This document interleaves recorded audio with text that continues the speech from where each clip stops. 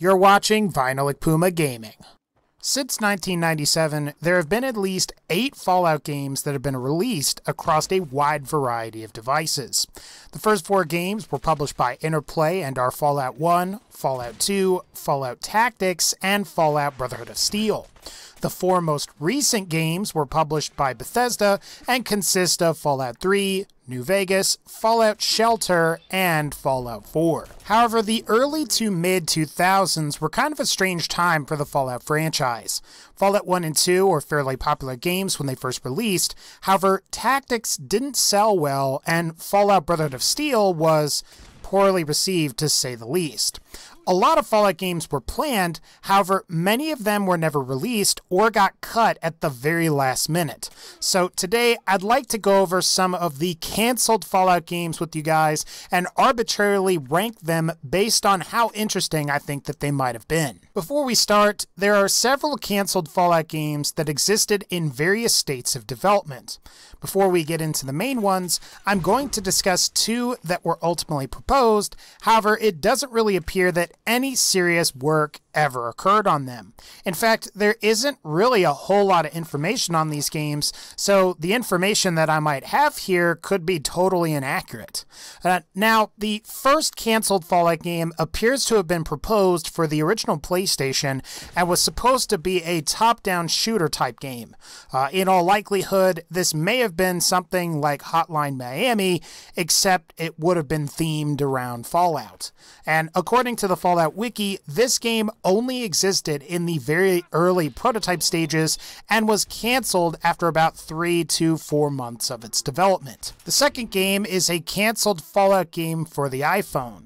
Now, again, according to the Fallout Wiki, supposedly several developers had pitched Fallout iPhone games to Bethesda from some point in 2007 to June 2009. John Carmack, formerly of id Software and now with Oculus, made a proof of concept for a Fallout iPhone game. However, nothing seems to have come from that project. However, as we all know, we did eventually get an official Fallout iPhone game from Bethesda called Fallout Shelter that was then released on Android a couple months later before Fallout 4 came out. Now, with these particular games out of the way, let's go on to the titles that we do know a fair amount about. So I mentioned it earlier, but there is actually a Fallout game that was released in 2004 for the PlayStation 2 and the original Xbox called Fallout Brotherhood of Steel. Now, this particular game had some interesting aspects since the game takes place in Texas and you play through the game as an initiate of the Brotherhood of Steel. Oddly, one of the player characters is a ghoul, while the other 2 characters are both human male and a human female. Now, this game didn't really get good reviews and currently holds a 64 on Metacritic based on the reviews of 31 critics. The user score is currently at 4.0 as of making this particular video. Now, out of all of the officially released Fallout games, Fallout Brotherhood of Steel is often considered to be the worst of the bunch. So if there is one Fallout game that Bethesda and Interplay want you to forget about, it's definitely going to be Fallout Brotherhood of Steel. One of the canceled Fallout games that we're going to be talking about today is essentially a sequel for Fallout Brotherhood of Steel, which was going to be cleverly titled Fallout Brotherhood of Steel 2. Now, the story goes that this particular game's development cycle started slightly before the original Fallout Brotherhood of Steel released, and apparently it was almost complete when Interplay Entertainment decided to lay off a bunch of employees in 2004. What's really fascinating about this particular game is that a design document for the game was leaked online and features a fair amount of information about it. According to the document, it appears that Brotherhood of Steel 2 was going to be a PlayStation 2 exclusive game that would reuse the exact same engine that was used to create the very first Fallout Brotherhood of Steel. The document also discusses how the plot was supposed to play out, what the playable characters would be, and who the antagonists of the game were. It also goes over things like weapons, armor, as well as some new features that didn't appear in the very first Fallout Brotherhood of Steel. It's hard to say how good this particular game would have been, since the first game in the Brotherhood of Steel series is widely regarded as being terrible. However, based on what we can infer from the design document, it seems like this particular game might have been a little bit better. What I definitely do like is that all of the characters are human this time, because the Brotherhood in all of the Fallout games would have never accepted a ghoul like they did in the previous game. It does appear that the writer for the design document had intended on this particular game to be much more true to the original Fallout games. When comparing Brotherhood of Steel 2 to the previous games, the document says, and I quote, "Most experiences for the player are getting a major overhaul. In fact, most of the quest structure and character structure is going back to what made the original Fallout fun." What I will say is, based on how little of the document I've read, Brotherhood of Steel 2 could have been better than the first game. However, I think the stigma of the first Brotherhood of Steel game may have me doubting whether this game would actually be good or not. So if I did have to pick a canceled game that I was the least interested in, it's definitely going to be this one. Okay, so this next game isn't really of huge interest to me. However, there was going to be a Fallout MMO called Fallout Online that was supposed to be released for the PC. Now, supposedly there were several attempts to make a Fallout Online. However, the one we will be discussing is the game that was developed by Interplay and Masthead Studios. Supposedly this project was going to involve some of the original Fallout's creators, and it was first conceptualized before the rights to the Fallout IP were sold to Bethesda in April 2007. Now, Bethesda ultimately allowed Interplay to continue developing the game under a few conditions. Development for Fallout Online had to begin within 24 months after Bethesda officially owned the Fallout IP in 2007, and additionally, Interplay had to secure $30 million within the 2-year time frame, or they would forfeit their rights to the Fallout MMO. 2 years later, Bethesda entered a legal battle with Interplay, and this legal battle concluded in 2012 and resulted in Bethesda purchasing the rights to the Fallout MMO as a part of a settlement. Additionally, Interplay would also maintain the rights to sell Fallout 1, 2, and Tactics until December 31st, 2013. Now, Fallout Online ultimately became Project V13 and transitioned from being an MMO into a post-apocalyptic strategy RPG. However, this particular version and iteration of Fallout Online, or Project V13, has been in development hell since late 2012. I guess a lot of people really like MMOs, however, they're just not for me personally, so I couldn't say whether this would have been an absolutely amazing game or not. Though I will say around maybe 2009, 2011, a lot of people were probably really into MMOs at that point, and were probably really super hyped for a Fallout Online MMO, especially following the success of Bethesda's Fallout 3. Sadly, we seem to know more about the legal battles surrounding this particular game than what would actually have been in it. It seems more likely that this MMO would have probably been like popular MMOs at the time, so maybe something like World of Warcraft or Guild Wars, except it would have been in the Fallout universe or with a Fallout coat of paint, so to speak. Maybe it would have been a first-person shooter, maybe it would have been a third-person shooter, who knows. Okay, so there was another Fallout console game that was supposed to come out called Fallout Extreme.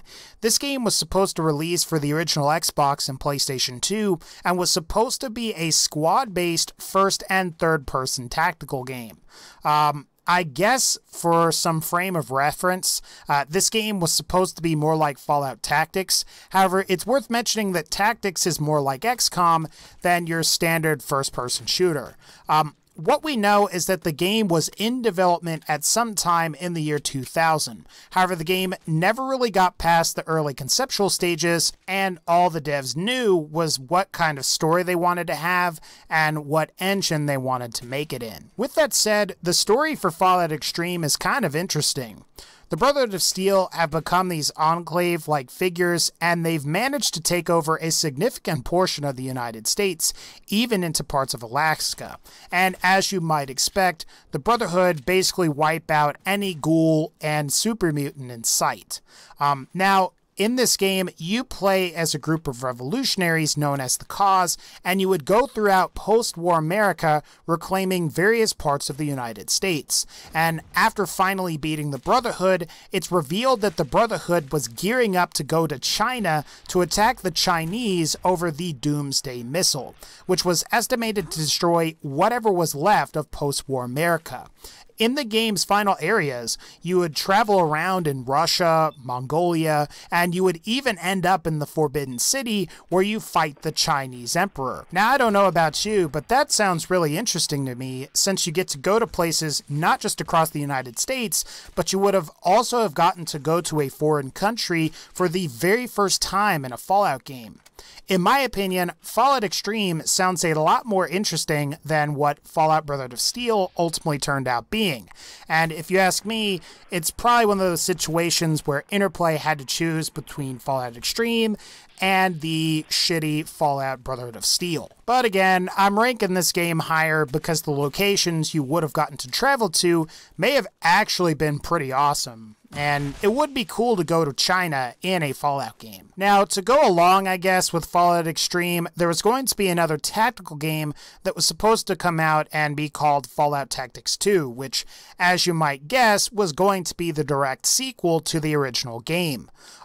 Unfortunately, this game was canceled due to the low sales of Fallout Tactics. Honestly, I think that sucks because Fallout Tactics 2 was going to take place in southeastern parts of the US, possibly around Florida, and maybe even in the Gulf region as well. The story premise for this game is sort of like Fallout Extreme's in the sense that the Brotherhood are the antagonists. However, the conflict wasn't supposed to be humans fighting for scraps in the post-apocalyptic wasteland, and was instead more about dealing with the wildlife in the region. This is because a gek happened to get irradiated and produced a bunch of mutated plants and animals. So, for example, you would encounter something like a giant mutant crocodile, or maybe think about something like the gator claws that you see in Fallout 4's Nuka World DLC. Sadly, there isn't really a whole lot else we know about this particular game. Because Fallout Tactics didn't sell well, Interplay must have stopped development fairly quickly. And it's really a shame because it would have been nice to know what has happened to that part of the United States. And hopefully Fallout New Orleans, or whatever the next Fallout game will be, will elaborate on that for us. Okay, so our highest ranked canceled Fallout game is Fallout 3. Well, sort of. Now, for those of you that don't know, there are actually two Fallout 3s. Of course, there is the one that officially released, which is the game by Bethesda. However, Fallout 3, also known as Fallout 3 Van Buren, was going to be Interplay and Black Isle Studios' true sequel to Fallout 2.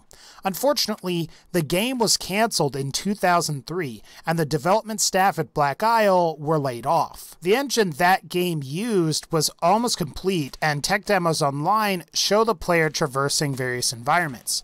However, what was kind of neat was that the developers had planned on introducing a combat system that would allow the player to choose between real-time combat and turn-based combat. Now, oddly, the game was relatively complete before it was canceled. Apparently, 95% of the engine was completed, and you could create characters, you could use skills, and you could engage in combat. Now, I'll leave a link in the description, but there are videos of people playing the Fallout 3 Van Buren tech demo online if you're curious to see what it's like. The game was supposed to take place in the American Southwest in 2253, approximately 12 years after Fallout 2. And at the beginning of the game, you would awake in a prison cell, and you are able to escape to explore the world. As you travel, you discover that a mad scientist has concocted an evil plan to launch a ballistic orbital nuclear missile to wipe out everybody on the planet. I think this ranks as the most interesting canceled Fallout game because I think if it was released, Bethesda's Fallout 3 would have never happened. Perhaps Bethesda may have eventually acquired the license, however it's unclear what the popularity of Fallout would be if Van Buren was actually completed and released.